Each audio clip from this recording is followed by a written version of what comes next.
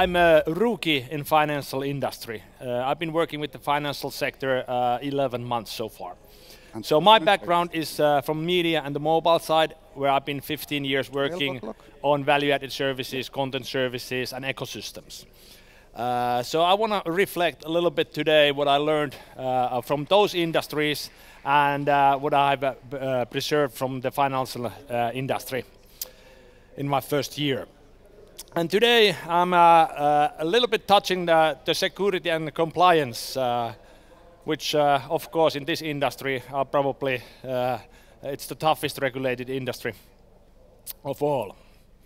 Okay, I want to start this with the story about Pertti. Pertti is a Finnish university student, has just finished his semester and is enjoying the beautiful Finnish spring weather.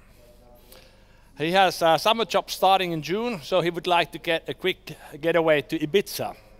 That's what he's dreaming about. Unfortunately, he doesn't have any money. He spent all the money, the last pennies in Vappu. Luckily, there is a great new service available that combines traveling, financing, and insurance. So he finds a really good offer that I can get part-time payments, financing, and a great time at Ibiza. But Pertti is a clever guy. Even that we learned this morning that people don't behave rationally, Pertti has some rationalism left. Can I trust this? You know, what kind of payment terms, what kind of loan terms am I getting? Are they fair? Is the travel insurance really going to cover something if something happens? Is the hotel as good as expected?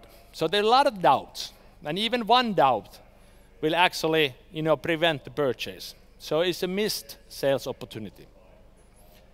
So I want to kind of stop and think about what could banks do that this would not happen, that the transaction would be actually finalized, Pertti would be happy, and all the service providers behind the service would be happy. So let's look at trust from some other angle.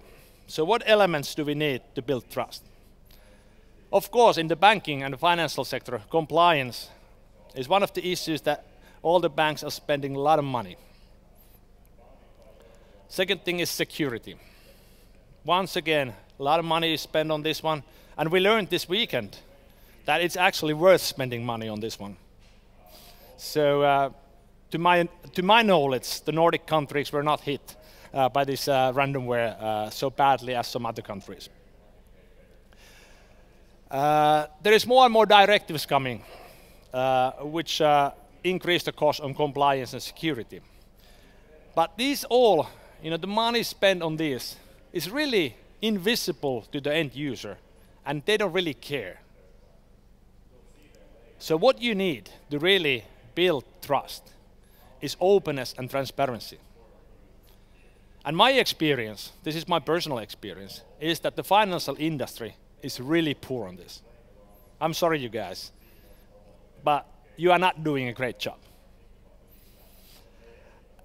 Openness and transparency, as we heard this morning, is really a key element on building trust. And the fintechs, some of them are better in this one, but I would also say that some of them are as poor as the financial industry. So this is something that we really need to work together to achieve. So what I'm saying is that we should really make security visible and build trust. And the banks could take a leading role on creating clear guidelines how to deploy services in the ecosystem, what kind of end user terms, where are they visible, can they be all acquired in one place, and put a bank's stamp on the fintech services that this is something that will give you fair terms. You need to give people fair terms. You can rip off people once, and it's okay if you are in a business that you only look for one-time transaction with the people. But we heard Jarle yesterday talking about the customer lifetime value. And if you want to maximize the customer lifetime value, you cannot rip him off. you have to give them fair terms. But it was said that people are actually willing to pay for trust.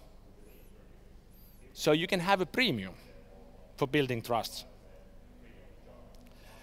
And it's not only the trust and the compliance. We just heard from the panel discussion how Nordea is doing a great job, that they are basically giving their compliance information to the startups. So they're spending a lot of money looking at through the regulations and what can be done and cannot be done. And of course, that is something that you need to open for the startups, because they don't have the legal power to read through all the EU directives and try to think about what they mean and what they don't, and what I can do, I can't do. The banks are good. They need to open up that information. They need to probably open up the security department's knowledge and assets. They are really good at building at firewalls and securing that there are no breaches and the data is protected. But it's also service design. So how do you set up? How do you create the end user experience? And if possible, you create it seamlessly in different services, that it can be combined to the bank, and it can be combined to the bank's brand and the bank's trust. And for example, customer service. You know, if something goes wrong with the fintech service, how many of you banks are willing to take care and act as a first line help desk or call center for the fintechs? Have you built the processes for that? So what I'm saying is that really the banks have a great assets that they can turn into business by putting a stamp on the fintech ecosystem services that people will trust, that will give them premium, and earn logic. I'll skip that one. So, what will happen is that Pertti sees a bank's brand. He trusts the banks. He trusts that the terms are okay. The travel agent doesn't screw me. The hotel is 4 stars, and I'm gonna have a great time in Ibiza.